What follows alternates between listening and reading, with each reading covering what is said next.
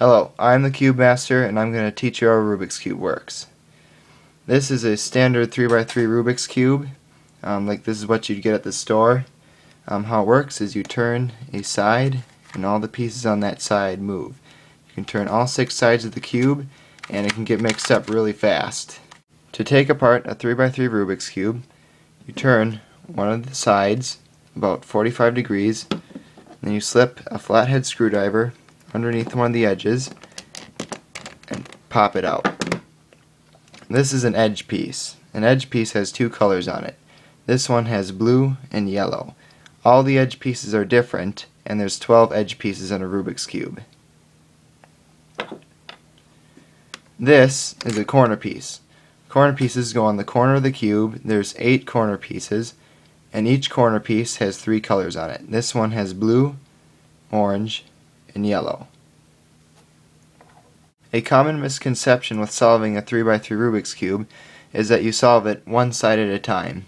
But actually, when you solve a 3x3 Rubik's Cube, you solve it by layer. This whole section right here is a layer. Once you've taken all the edges and corners off, you are left with this centerpiece. The centerpiece has 6 middle pieces on it, which each turn independently. The centerpiece is what holds all the other pieces together through these middle pieces here. When the cube is assembled, the edge pieces and the middle pieces work together to form a track, which the other edge and corner pieces can glide along.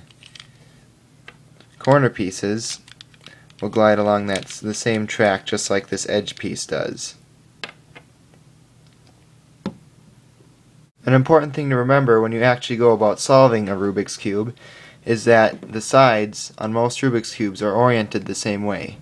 For example, the blue side is always opposite the green side, the orange side is always opposite the red side, and the yellow side is always opposite the white side.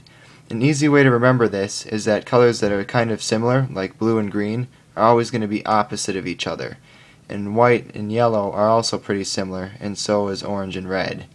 This can help you when you're solving it, so you don't have to keep looking around for the center pieces, because you know where they'll be.